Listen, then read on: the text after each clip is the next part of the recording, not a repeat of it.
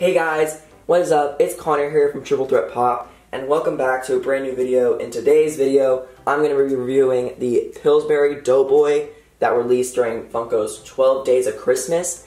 This is probably my biggest one with Funko Shop. I never win with Funko Shop. The queue always gets me, or I'm just like a minute late, or something like that. Something stupid, and then it always sells out, and it's really frustrating.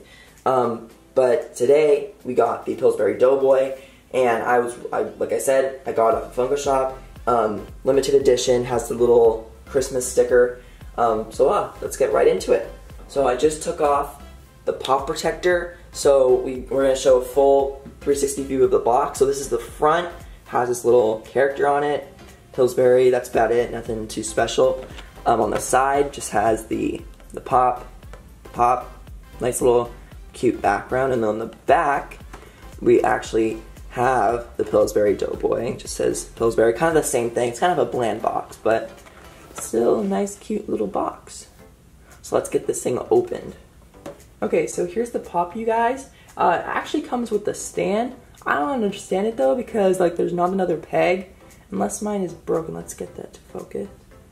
Yeah, okay, so you see there's another little, there's like the leg. There's only one peg on mine. I don't know if that's a mistake or not, or what the deal is, but it's kind of annoying because it can't really stand. Well, actually it can't stand, but it's like, I don't know, because it's like separated from the stand, so it's kind of weird, and the other leg does not have a stand, even though it has a hole in it for a stand, as you guys can see. But really cool pop, actually.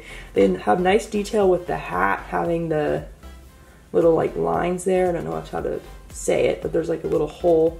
Like it kind of dips in and get that whole like chef kind of value, the little curls in his hat or whatever they're called.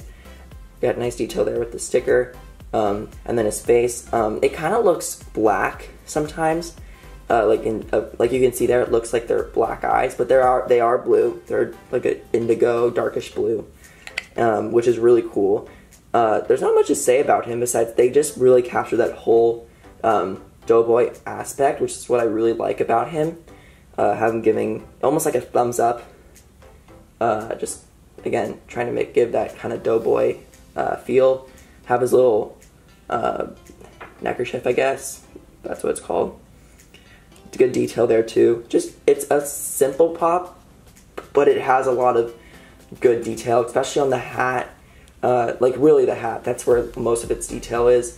But it's just a regular good old pop mold, and they really did a really good job on this pop, and I'm really excited to have it in my collection. Thank you guys so much for watching. Make sure to like, subscribe, and comment down below any new unboxing you guys want to do. If you guys want us to do pop hunting, I'm sure we could do pop hunting.